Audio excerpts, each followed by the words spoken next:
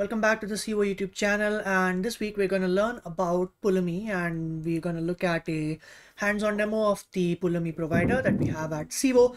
And in this video I'm going to show you a little bit more about why you would want to use Pulumi, what are the features, what are the challenges it solves, and obviously a demo, and we'll spin up a cluster and some resources using Pulumi. So yeah, let's dive straight into it. So Pulumi is an open source infrastructure as a code tool that enables us to define our cloud infrastructure using modern programming languages.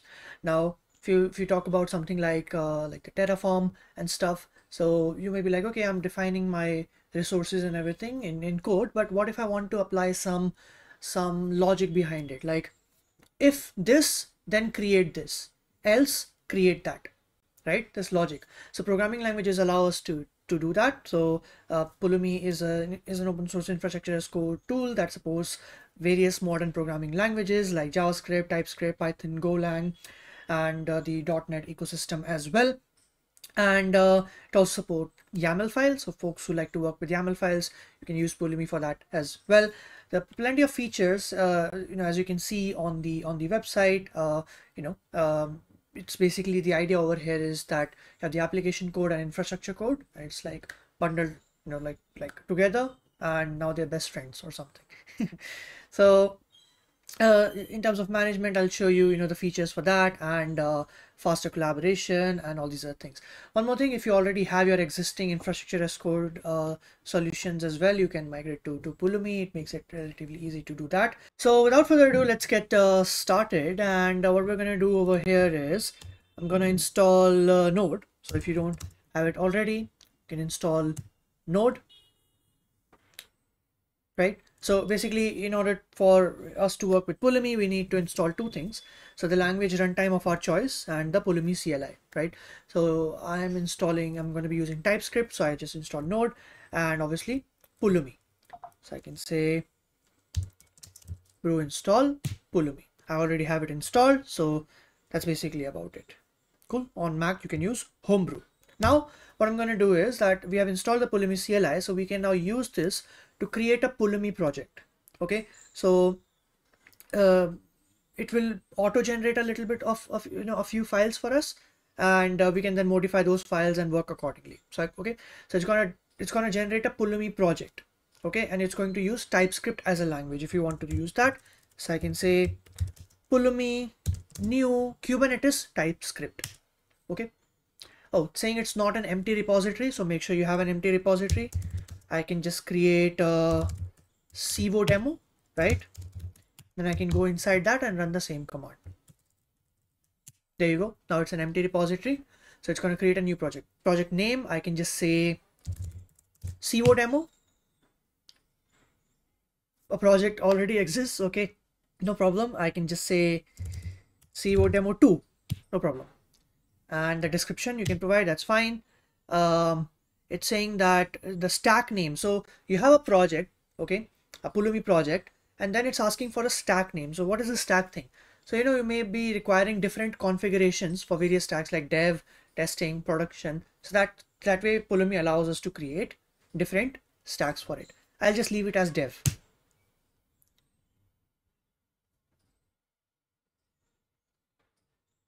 Okay. So stack, you can think of it as an instance of your project, right? So you can reuse the same project multiple times, and every independent deployment will have a separate stack. If that makes sense. Cool. So now what I'm going to do is that we're gonna create a Kubernetes cluster with the Civo Pulumi provider, and the two main changes that we're doing over here is first thing we need to do is that we need to add the Civo Pulumi provider in the package.json file. Okay, so if I do a list, you can see that I have some some files over here that has been already created for me. So what I'm going to do is I'm going to open this up in VS Code as well, so that you're able to see. Okay, here I have it in my VS Code. I've opened the files. So I have to basically add in the package.json the Civo Pulumi provider. So I can just do that via npm install at Pulumi Civo. So it's going to be added in my package.json file. As you can see, here we have it now. Cool. So that's one thing. And we would also need to modify the index.js file. So this is sort of like the main file, the index.ts file. And this is our infrastructure as code in TypeScript language, right? So I'm going to modify this according to Civo. Okay, so I've made the changes and I'm saying import star as Civo from Pulumi. Civo, so I'm using the provider now, which was previously not available. It's saying that you're making a sample fire, you're making a firewall in the region London, and here also the region is London. And I can say, let's say node count, let's say fine, 1 is fine, no problem, and firewall ID and everything. So tags and region and everything is provided over here, and this is the name. Now, one thing you can see this export section over here.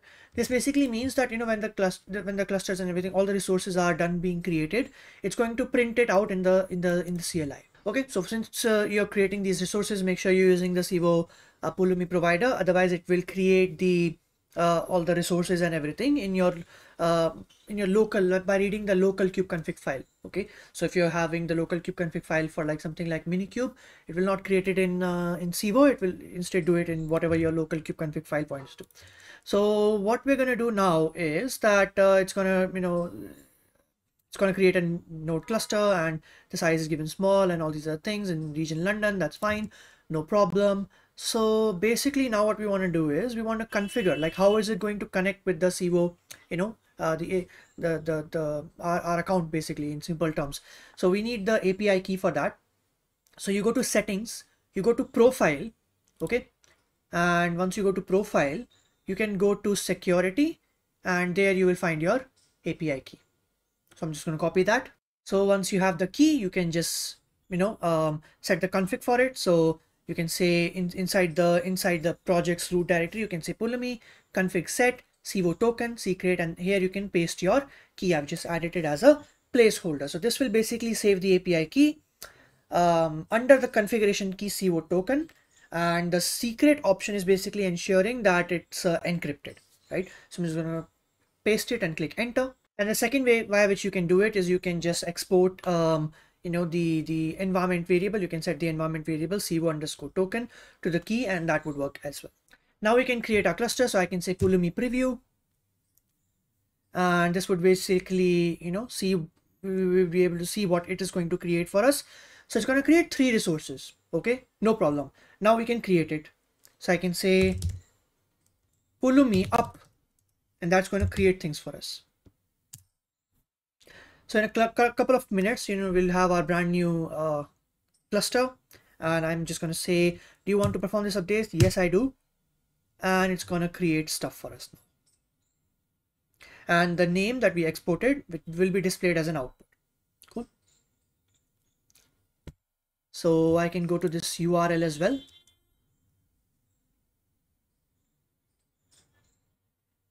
And here you can see the history and configuration changes, environment. See, Civo token added over here in an encrypted format, environment and everything. So it's mentioned over here, everything. Cool. So you can see the activity and resources and everything. So it says that it's creating it. So if we can just go to the Kubernetes section, we should see a cluster being created. There you go.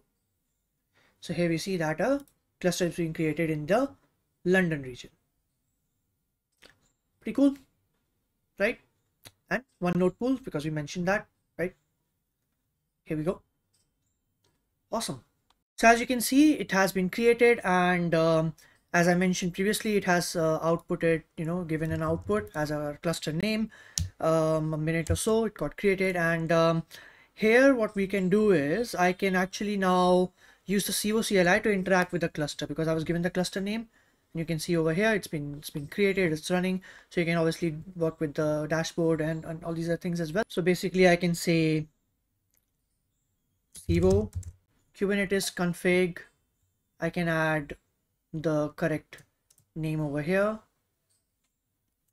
of my cluster, and that I can save it. There we go. We have it now. Okay, or you can just download it from here as well. That's basically about it. And now you can start working with, you know, you can use the Civo CLI or whatever, like up to you. But if you want to, you know, delete your cluster, you're done experimenting and everything, you can just say Pulumi destroy. So this will basically remove the stack, right? I'm gonna just say all the resources will be deleted, 3 resources will be deleted. Yes, and it will delete it. If we go back here and refresh, we should see it's gone. Okay, so it was gone. So the resources in the stack were deleted, but the history and configuration in the stack still remain same. If you want to remove the stack as well, you can just say pulumi stack remove dev. Okay, dev, delete it. There you go. So that's basically about it, and highly encourage you all to check out the documentation as well, or more information can be found over here.